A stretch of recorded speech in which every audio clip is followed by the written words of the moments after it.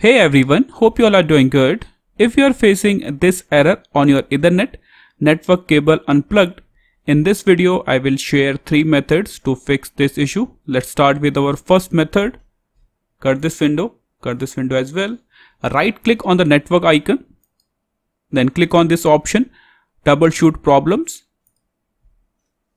Now wait for a few seconds. Now select the Ethernet option, then click on next. So this will try to identify and resolve the problem related with the Ethernet. In the most cases, this will fix the error.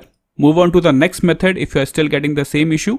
Reset your network settings. So again, right click on the network icon, then click on this option, open network and internet settings.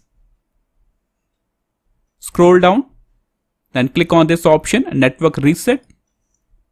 Now click on this option, reset now. So this will reset your network settings only. So this will reset the network settings and fix the error. Click on reset now, and after that restart your system and this will fix the error. Now move on to the final method, check the drivers. So right click on the network icon, then click on this option, open network and internet settings.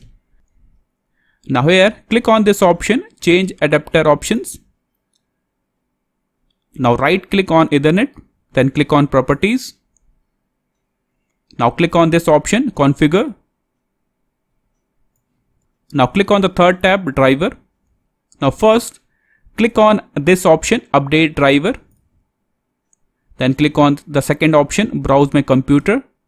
Click on this option, let me pick from. Now select the latest driver you have, then click on next. Click on close. If you are still getting the same issue, you can go for this option, rollback driver. Okay. The final method you can try is simply uninstall the driver. Click on uninstall. Click on uninstall. After that, restart your system and this will automatically install the latest Ethernet driver. So these are the 3 steps, 3 methods you can try. This is all for the video. Thank you.